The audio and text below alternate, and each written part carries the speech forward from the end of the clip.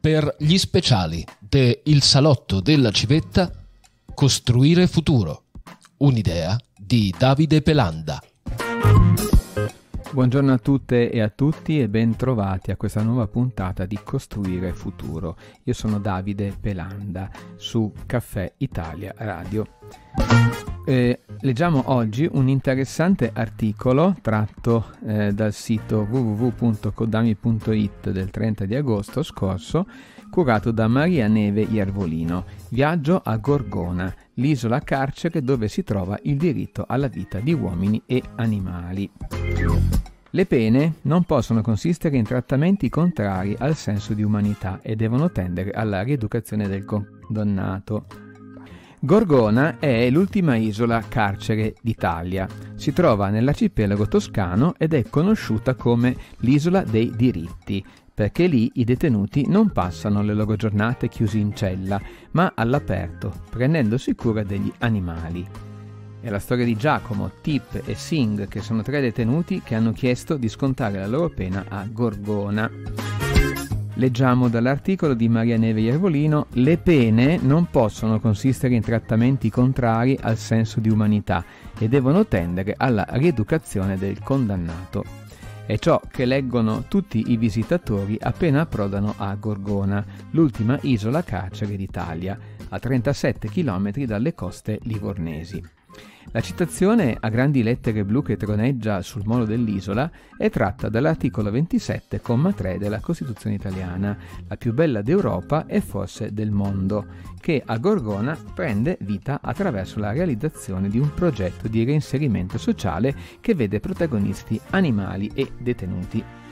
Per la sua posizione isolata e le dimensioni contenute, appena 2,23 km², Gorgona è sempre stata un luogo di ritiro dalla società, prima per i monaci e eremiti e poi per i detenuti.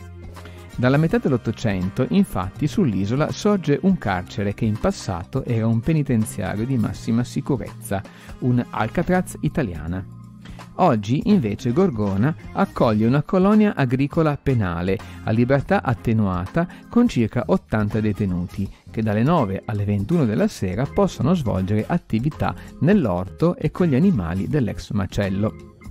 È proprio in questa relazione tra persone e animali che risiede l'unicità di questo luogo rispetto a tutte le altre realtà penitenziarie, come ci spiega Giacomo, uno dei detenuti dell'isola che Codami ha incontrato proprio a Gorgona.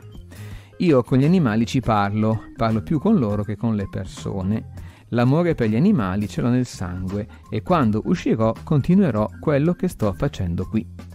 Codami, che è il sito da cui abbiamo tratto questo articolo, ha incontrato le vite che abitano in questa isola, umane e non, e ha raccolto la storia di Giacomo e degli altri detenuti che attraverso la relazione con gli animali stanno cercando di trovare una strada per rientrare nella società.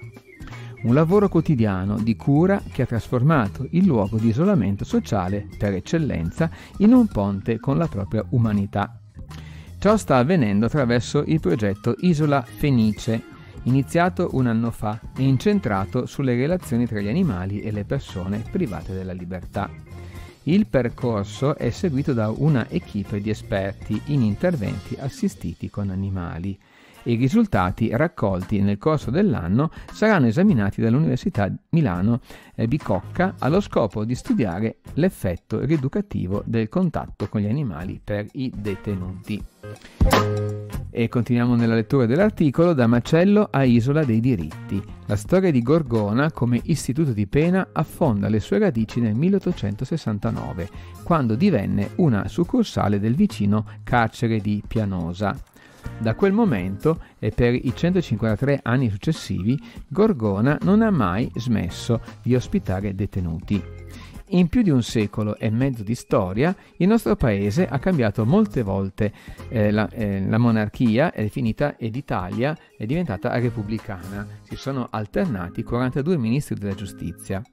Ma i detenuti hanno continuato ad arrivare sull'isola, che oggi è una sezione del carcere di Livorno.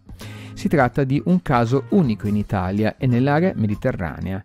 L'Asinara, la Maddalena, anche Pianosa. Tutte le altre isole carceri italiane progressivamente sono state dismesse, anche a causa di numerose sfide connesse alla gestione di un carcere in mezzo al mare, relative principalmente alla difficoltà di ricevere approvvigionamenti da terra. Per far fronte al problema della sussistenza, nel secondo dopoguerra sull'isola era stato creato un macello e si era dato il via a una serie di attività zootecniche legate alla produzione casearia.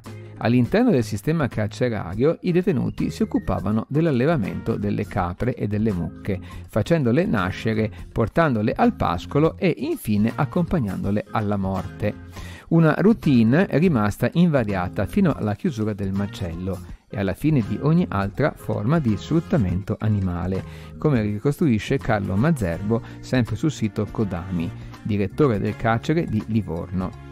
Molti detenuti che si prendevano cura degli animali si rifiutavano giustamente di portarli al macello perché li avevano curati sin dalla nascita e non accettavano una simile fine. Questo ci ha fatto riflettere. Dal basso è partita una richiesta di grazia per gli animali dell'isola che ha coinvolto prima i detenuti di Gorgona e poi la società civile attraverso una petizione popolare firmata tra gli altri anche dagli scrittori come Henry De Luca e Susanna Tamaro e costituzionalisti come Stefano Rodotà.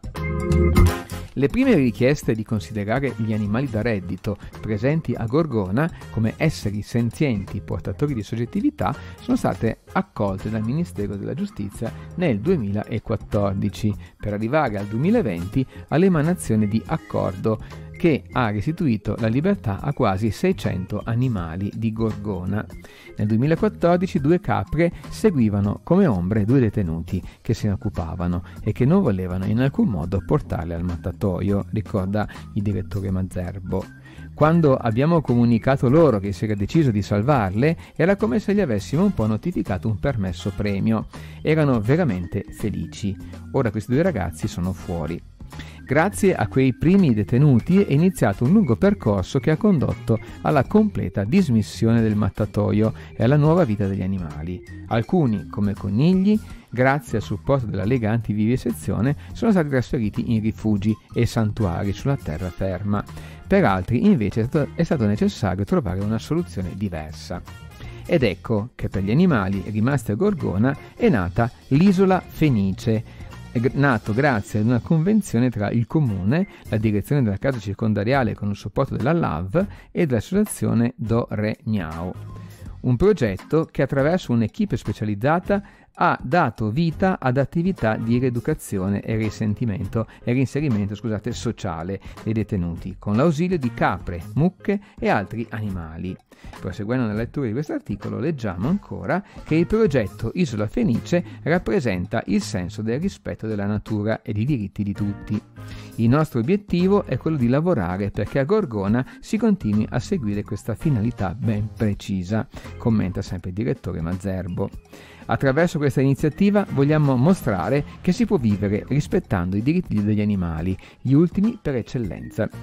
Mazerbo lavora nella direzione degli istituti di pena dal 1989 e la gestione della ristretta comunità di Gorgona, composta da detenuti e personale amministrazione carceraria, ha richiesto uno sforzo non indifferente. Qui necessariamente i problemi e le difficoltà sono di tutti, dato che sull'isola vivono gli agenti con le loro famiglie, bambini compresi. La straordinarietà del luogo avvicina tanto e porta a lavorare insieme, a differenza di quanto succede in altre realtà dove i detenuti vengono deresponsabilizzati. A Gorgona invece ciò non è possibile. Ognuno fa la propria parte e questo fa crescere l'autostima e aumenta il senso di responsabilità delle persone. I detenuti possono muoversi liberamente sull'isola, in quelli che nel gergo della popolazione carceraria sono i limiti, rappresentati dalla ex scuola dell'isola. L'edificio, di colore giallo, è scrostato dal sole, sorge poco prima di una lunga scalinata che conduce al piccolo bar gestito dall'amministrazione penitenziaria e alle case dei secondini e delle loro famiglie. Pur non essendoci barriere fisiche, gli ospiti del carcere sanno che non possono superare quel punto. A loro è preclusa anche ogni discesa al mare, in ogni caso difficilmente accessibile da altri punti dell'isola circondata da coste ripide. Quello di Gorgona è un microcosmo che deve essere gestito con molto equilibrio per non diventare esplosivo. In un simile contesto sarebbe stato impensabile per il dottore Mazerbo non accogliere la richiesta di coloro che si ribellavano all'uccisione degli animali, che per anni avevano fatto nascere e nutrito. La presenza di un mattatoio in un carcere è forte contraddizione con il concetto di reinserimento sociale, l'obiettivo al quale il carcere dovrebbe sempre tendere. Così quello che poteva sembrare un concetto percepito come astratto, in realtà è alla base del dibattito su tutti i diritti e soprattutto a quello che dovrebbe essere il vero fine della pena, la rieducazione. In aggiunta a una finalità etica, la dismissione del macello ha comportato anche una riduzione dei costi di gestione per la direzione carceraria. Sottolinea Mazerbo, chiudere il mattatoio è coerente con il lavoro che abbiamo sempre fatto qui, per il rispetto dell'ecosistema, ma si trattava anche di una macchina dai costi importanti. Inoltre la sua dimensione aveva assunto una connotazione quasi intensiva, rapportata alla popolazione, che poi usufruiva dei prodotti. Oggi i costi di gestione sono molto più bassi e l'impatto sul fragile ecosistema isolano è molto minore. È impossibile guardare Gorgona senza vederne la bellezza, non c'è punto dell'isola che non offra uno scorcio panoramica a picco sul mare o sul verde che la circonda, dove sono presenti uccelli migratori che qui riposano nel viaggio tra Africa ed Europa. Questo articolo completo lo potete trovare sul sito www.codami.it di Maria Neve Iervolino del 30 agosto scorso. Un saluto, a risentirci alla prossima puntata di Costruire Futuro da Davide Pelanda. Per gli speciali de Il Salotto della Civetta, Costruire Futuro. Un'idea di Davide Pelanda.